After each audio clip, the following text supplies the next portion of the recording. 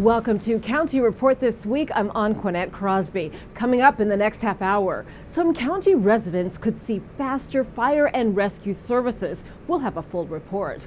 Plus, Rockville hosts a seminar to teach local businesses how to defend against cyber threats. And later, we'll show you where you can see this beautiful butterfly display that will take your breath away. But first, libraries are really branching out and becoming even more state-of-the-art. They are also an important gateway to knowledge for so many people. That's why we're celebrating the grand reopening of one right here in the county. That's a true treasure. Susan Kennedy was there and has this report. Great news for library lovers in the east part of Montgomery County. After being closed for nearly 1 year for a refresh project, the White Oak Library is back in business. And at the official ribbon cutting, there were plenty of officials and residents on hand to kick off this new chapter for this treasured community resource. This is a very close-knit community, and this library obviously is a huge asset. But, you know, it really needed some TLC. I live very close by. My daughters would come here a lot. I would bring them over when my daughter was at White Oak Middle School, and always, you know, wondered what can we do to enhance this library. So in 2014, I actually asked, you know, in the HHS committee for us to incorporate this in the list to evaluate and see if it could be refreshed, and the executive included it in 2015. When a library is closed for almost a year like this was, it feels like something's missing, but it's great that we had the resources to do the refresh project and to make it a much nicer and better library. So people are really going to appreciate it. The White Oak Library was originally built in 1967 and renovated 30 years ago. These latest improvements go beyond new carpet and paint. New ergonomic desks, shelving, and furniture are just a few of the upgrades patrons will see when they visit the library. On our visit, the children's room was a popular spot. I am delighted that we're opening one here, reopening this library here in White Oak. We continue to move forward, even in the really difficult budgetary challenges we've had in the past. We try to make certain that we continue on the path of something that is important for learning, for employment, but more importantly, a community space for which all people come together. Though technology has increased access to information for many, council members agree the need for community libraries has not disappeared and that they are so much more than a place where books are stored. Libraries are really evolving, and I say that they're not just what we traditionally think of. They've become almost like job centers in the sense that people come here to do work or to search for jobs, and young people come if they need to, you know, use computers. You know, our senior citizens also are able to use all these different platforms. I mean, it really has evolved into a multi-purpose type of asset. For more information on the county's other library refresh projects, visit the Department of General Services website. In White Oak, I'm Susan Kennedy for County Report This Week. An expansion of Montgomery County Fire and Rescue Services could mean faster service for residents. MyMC Media's Mitty Hicks has the story. During an emergency, every second can feel like a lifetime. That's why Montgomery County Fire and Rescue is expanding its services by staffing paramedics in Tacoma Park and Bethesda fire stations, something the department has been working on for more than a decade. Every place we put a paramedic over the last 12 years where they did not have one the day before, we saw response times reduced by 3, 4, 5 minutes to these critical paramedic or ALS emergencies. According to Chief Goldstein, Bethesda, Cedar Lane, and Tacoma Park fire stations currently do not have paramedics starting their day in the building, and this expansion changes that. We started 4-person paramedic engine companies in 2006, and the April 15th implementation at Tacoma Park and Bethesda culminates that what is now a 12-year project of adding a paramedic on every one of the 35 engine companies in Montgomery County. In addition to the medics, an advanced life support chase car will be added to the Aspen Hill Fire Station, making it the third in the county. We're taking our paramedics off of the transport units. We're taking the paramedic off of the cot. okay, and placing them on fire apparatus. This means paramedics will be available for more emergencies in their response areas. A lot of our patients that we see don't require paramedic transport to the hospital, and today he or she, the paramedic, is engaged in taking the patient to the hospital, and that takes 40 to 50 additional minutes. Once the changes are in place on April 15th, Goldstein says paramedics will arrive to the scene of the emergency, determine whether patients need to go to the hospital, and get back in service for the next call. In Montgomery County, I'm Mitty Hicks for County Report This Week. If you are concerned about a friend or family member with an opioid addiction, there is help available. The county is offering free training to learn about reducing opioid overdoses with the use of Naloxone. It's a prescription drug that can reverse the effects of an opioid overdose. The 2-hour training will be offered at the locations listed on your screen. But in order to attend, you must register by calling 240-777-4538 or 240-777-4704. Coming up on County Report This Week, local businesses learn about the importance of cybersecurity at a forum held in Rockville.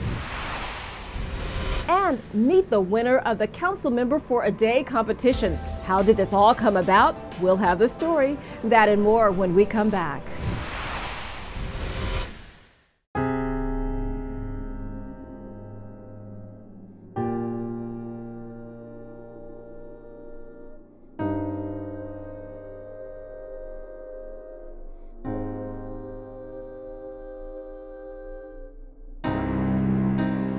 There's a reason why area law enforcement are out enforcing pedestrian and traffic safety laws and preventing killer pedestrian crashes. Be alert. Be street smart. Did you know there are more than 10,000 county government phone numbers?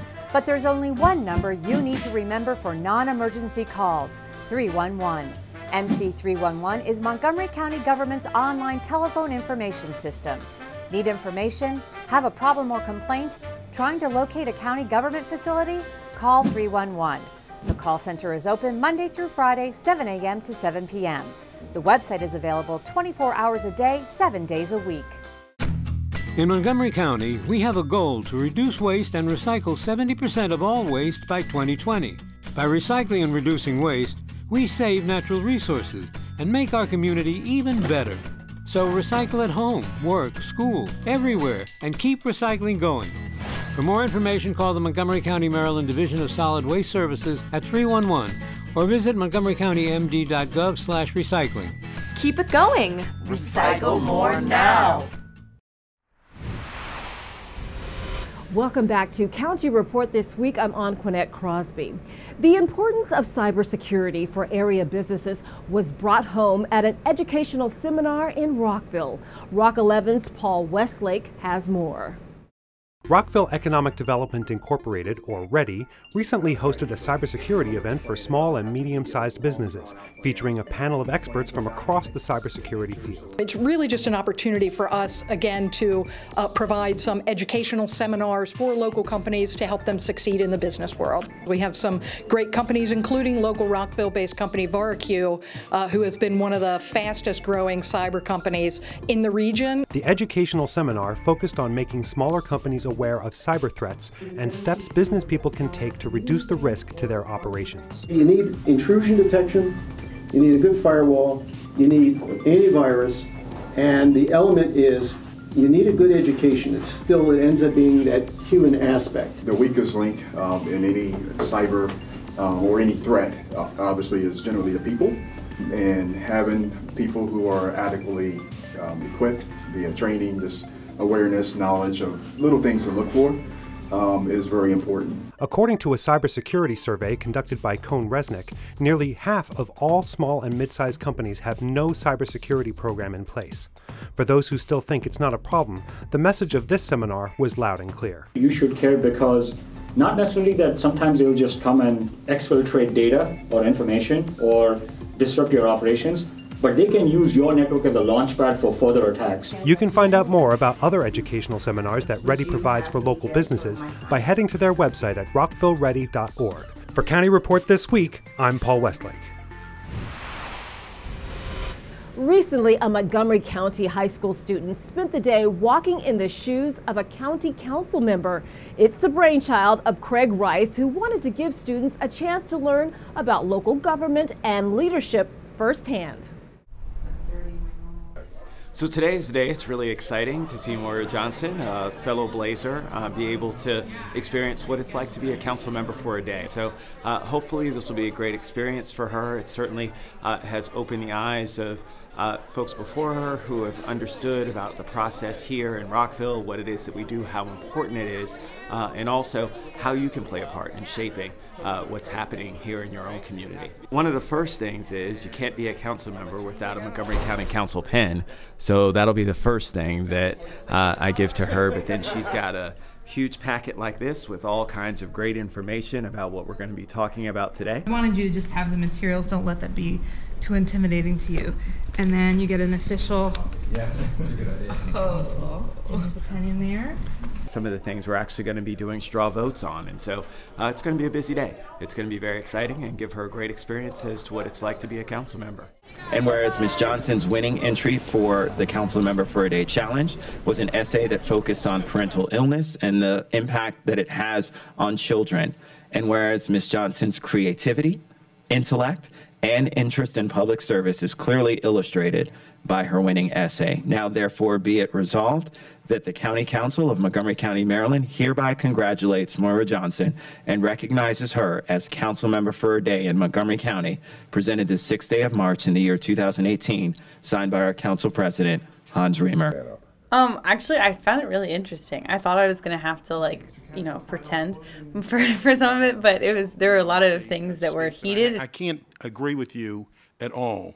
I believe that Glen Hills has not been treated fairly. I think they've been treated unfairly for all these years. And people were passionate. What I would ask is that if you are going to do some of these things, separate them out. Don't put them in a package together, because there's a whole bunch of stuff that I feel is a waste of time. Establish it through a future resolution. There were people who came in for specific issues, and so, I don't know, it just kept it really interesting.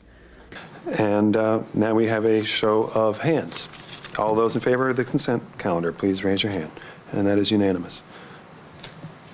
Does our council member for a day, you may raise your hand. Your vote will not count, I'm sorry to say, but you may participate as symbolic, you desire. that's right. Yes. That's symbolic participation. Most of the time, Craig was telling me what the topics were, how everybody is really trying to help the community, but they all have different ways of getting there. And so it was really helpful to understand each side. And so he would point out, who are the environmental activists or who's here from the area. So he was just walking me through each and every comment and what it meant and really the whole weight of the situation. It's been great. We actually had a very, very interesting morning that involved a 5-4 vote on the council.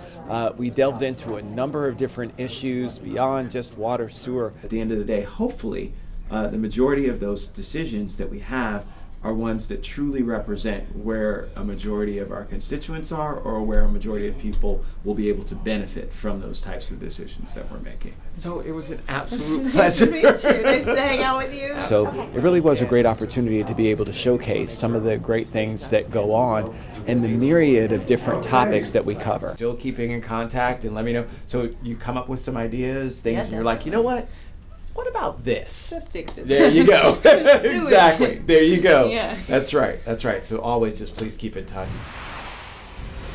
Here's a way that you can ride the bus and help feed hungry families at the same time. It's Ride On's Give and Ride. The annual program takes place from April 15th through April 21st. Ride On passengers get a free trip by donating canned, non-perishable food items right on the bus. During the week, food collection bags will be placed near the fare boxes on all Ride On buses. All donations go to the Manna Food Center and local families. For more information, visit the website on your screen. Your skills are greatly needed during this election season. Here's how you can help. The Montgomery County Board of Elections needs registered voters to serve as election workers at polling places. This is for the gubernatorial primary election that will be held on June 26th. Voters who are fluent in both English and Spanish are especially needed at each polling place. Students who are 16 years old and older can register to vote and serve as election workers. By doing so, students can earn student service learning hours. For more information, go to 777vote.org or call 240-777-VOTE. Coming up on County Report this week, the retirement of a long-serving fire captain in Sandy Spring means there will be big boots to fill. And minority students at MC learn how to have the inside track on landing a job. Stay with us. County Report this week. We'll be right back.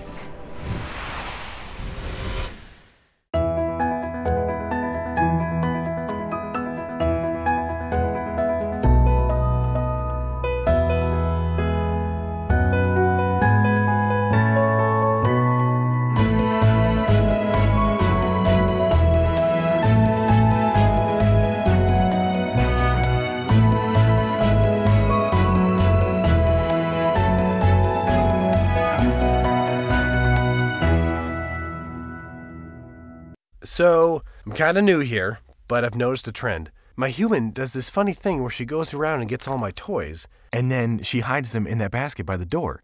It's like, hello, that's where you put it last time. You were the worst at hide and go seek. Mark your calendars. The Montgomery County Green Fest is coming up and you don't want to miss it. Green Fest promises to be a fun-filled day of entertainment, community, and learning. Enjoy live music and fun and games for kids, learn how to green your home and neighborhood, attend a DIY workshop, and explore exhibitor booths. Green Fest has activities for all ages and interests. Make sure you stop by and explore your path to a greener life.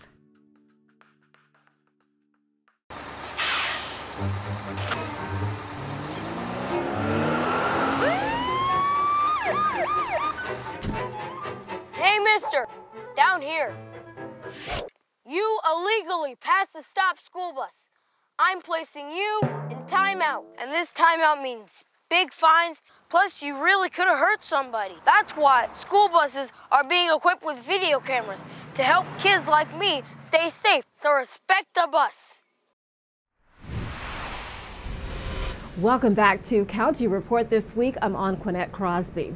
After 30 years of service, Sandy Springs Fire Captain John Feisner is retiring. MyMC Media's Mitty Hicks tells us more about the captain's career and his next chapter. Friends and family are here at Sandy Spring Fire Station to celebrate the more than 30 years Captain John Feisner served with Montgomery County Fire and Rescue Services. Feisner is retiring at the end of March. It's been wonderful.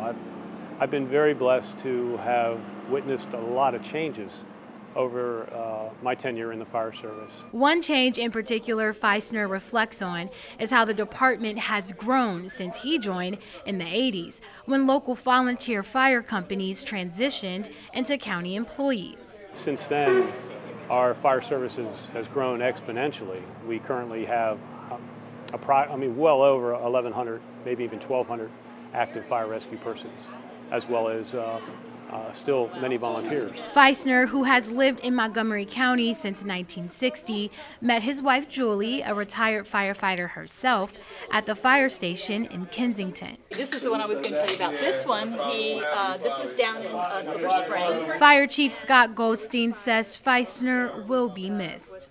The most enjoyable part of retirement ceremonies is being able to thank them for their service and to see someone who's walking away from their career with good health.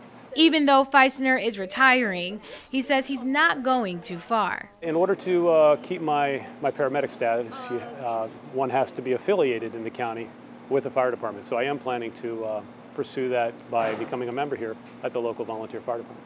In Sandy Spring, I'm Mitty Hicks for County Report This Week. Getting a job with a Fortune 500 company sometimes isn't as simple as just applying. Sometimes it takes having an inside connection. For minority students without those connections, this barrier is an obstacle they are trying to overcome. Carolina Galeano has the story.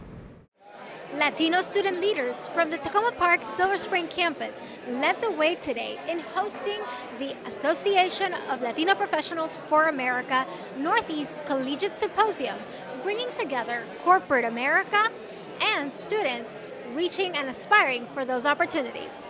Part of our mission is connecting Latinos exponentially, whether that be for internships, jobs, networking, or mentorship opportunities. So we're excited to bring those opportunities to the MC campus, looking at the talent that's here and how we connect them to higher education, graduate programs, internships, and professional jobs and further careers. We had over 65 universities from 13 states represented today. Amid workshops, problem-solving case studies, a professional panel, and networking, students from all over the East Coast were interview-ready, meeting corporate recruiters. Well, my goal was to network and to also meet people or Latinos that are in powerful positions. We have the CIA, NASA, and it's a great way to find representation in fields that are predominantly white, which is great because it inspires you and it motivates you to work towards your goal. For this Alpha alum and national leader, the symposium helps fill a gap in the pipeline to corporate America for minority students. The leading reason that a millennial professional of color leaves corporate America is because of a sense of a lack of belonging at work. It's a two-sided equation. It's not just us, young professionals of color, that have to do things. On our end, what we could do is, seek those mentors, seek the sponsors, show up as you belong, show up as if you can add value. NMC students not only showed up, but played a key role in hosting this day. I feel so proud of myself and for my colleagues that we're actually accomplishing something higher than what we thought we would achieve here in a community college. It's important that we reach out to these professionals because, what I found out today was that they really do genuinely want to help us. For County Report this week, in Tacoma Park, Carolina Galeano. Are you over 50 and looking for a new job? Dozens of employers will be looking to fill positions. The 50-plus Job Expo will take place on April 16th. It'll be held at the Bethesda North Marriott Hotel and Conference Center. The 50 and older crowd will have free access. They can get help with interviewing skills, online applications, and resume writing. Recently, David Gamsey from the Jewish Council for the Aging was on Seniors Today and told us why this expo is so important. What is so exciting in our area is that we have such a pool of talent. And one of the things I just want to underscore is that there is a variety of employers there. We also have training institutions and other assistance organizations. But it's so important for older job seekers not to exempt themselves from certain opportunities. If you see a fast food chain there, we typically don't have them. But that doesn't mean necessarily that they're only looking for frontline personnel. They may be looking for managers as well. Remember, the expo will be held April 16th from 10 a.m. until 3 p.m. For more info, visit the Jewish Council for the Aging's website. 9 lucky individuals and groups are being singled out for their excellent community service. The county will honor them at the 7th annual Montgomery Serves Awards. The ceremony will take place on April 23rd at 6:30 p.m. at Imagination Stage in Bethesda. The event is free and open to the public, but reservations are required. Andrea Rohn of WUSA 9 will serve as MC. Learn more about the honorees and their service at montgomeryserves.org. Coming up on County Report this week, we'll tell you about how your pet can get a free rabies shot through the county. And meet our pet of the week. She's a fun-loving puppy looking for some good karma. More about her when we come back. Interested in career success? Get to Montgomery College and we'll get you going. You can earn an associate's degree in only 2 years. With 3 campuses, award-winning faculty, and multiple online learning opportunities, Montgomery College will empower you to set your course and succeed. Want to pursue a bachelor's degree? If you start at MC, you can save 1/3 on total tuition costs of a 4-year program. Apply today. Planning to renovate your home? Want to live in it longer? Then you don't want to miss the 2018 Design for Life Showcase. This is the event to hear from building professionals who specialize in accessible and universal design. Plus, you'll learn how to benefit from the Montgomery County Design for Life property tax credit. The goal is to create more homes that welcome people of all ages and stages of life. This year's showcase is set for May 5th at the Silver Spring Civic Building. Find out more by visiting the Design for Life website. If you think someone might be considering suicide or drugs, be the one to help them by taking these 5 steps. Ask, keep them safe, be there, help them connect, follow up. If you're struggling, call Lifeline at 1-800-273-TALK or the 24-hour crisis center at 240-777-4000. Be the one to help. Learn more at betheone.org. Welcome back to County Report This Week. I'm Anqoinette Crosby. This year, the county is extending its annual month-long celebration of Earth Day. Events and volunteer opportunities will take place until May 5th. This week on the Aldea radio show, we heard more about the importance of engaging in water, land, and air conservation. Earth Month should be every month. We just happen to highlight it in the month of April with all of these events, which hopefully can raise people's awareness of all the things that you can do to ensure that the land, air, and water in Montgomery County stays clean. So it really takes all of us to make those contributions. We at the department try to offer these activities to make it easy for folks, but every day people should feel like this is something that's important and it is a value to keep our land and air and water clean. So we appreciate that. It's that time of year again at Brookside Gardens to see a beautiful kaleidoscope of butterflies. Hundreds of them will be on vivid display at the annual Wings of Fancy show. The pretty spectacle opens on April 18th and runs through September. Once you step inside the exhibit, you'll be surrounded by swarms of brilliant live butterflies from all over the world, soaring among colorful flowers. This exhibit is a must-see for all ages. School and private groups are welcome. To purchase tickets and learn more about the whimsical world of butterflies, visit the Brookside Gardens website. Going green is the theme for Montgomery County's Green Fest. Now in its 4th year, it'll be held on May 5th at Jessup Blair Local Park in Silver Spring. There is plenty for the entire family to see and do. Enjoy tree climbing, music, films, exhibitors, and activities for the kids. This event is free and open to the public from 11 a.m. until 4 p.m. For more information, visit MontgomeryCountyGreenFest.org.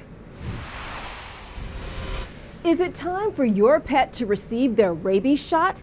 To make sure that you're staying on top of it, you can now bring your pet into a monthly clinic through September. The shot is free if you purchase a pet license from the county. The clinics are sponsored by the Montgomery County Animal Services and Adoption Center. State law requires that all dogs, cats, and ferrets over 4 months must be constantly vaccinated against rabies. It's also the law that cats and dogs have a pet license issued by the county. You could face big fines for failing to do either of these. The clinics will be held at the Adoption Center in Durwood on the Sundays we have listed. It's open from 8 a.m. until 10:30 a.m. For more info, visit the website on your screen. Now it's time to meet our pet of the week. This week we introduce you to Karma. Look at her. She's a sweet, smiley, black and white bulldog mixed puppy. At just 11 months old, she is so full of energy and a ton of fun.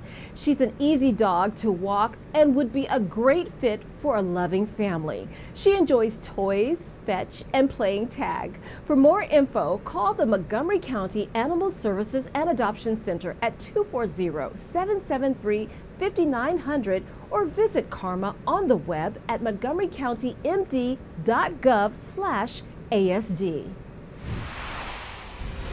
With that, we close this edition of County Report this week. Remember to like us on Facebook and to join us again at this time every week for a look at what's going on inside Montgomery County. I'm Anqoinette Crosby. Thank you for watching.